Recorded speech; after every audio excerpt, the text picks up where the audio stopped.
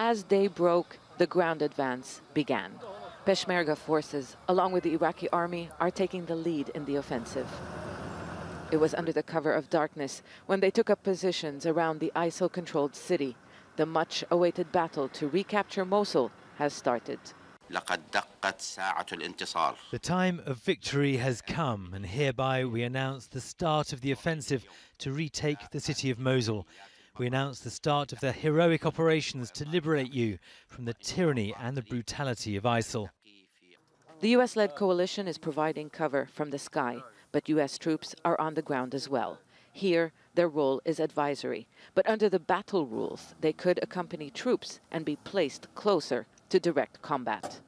This is the beginning of what could be a long battle. ISIL has been preparing for this fight. It has fortified its positions and dug trenches around the city of Mosul. It can also use an estimated 1 million people inside Mosul as human shields. This is a complex operation. The Iraqi government said there are extensive plans to protect the city and minimize casualties. But in an urban battlefield, that may not be easy. There is kilometers of ground to take before reaching Mosul's city center, ISIL's only urban stronghold in Iraq.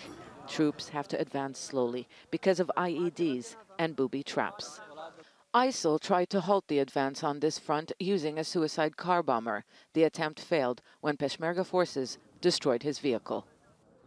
For now, the target, at least in the northern front lines, is to recapture the outlying villages, areas that are not densely populated, areas where it is easy to clear ground using artillery and airstrikes.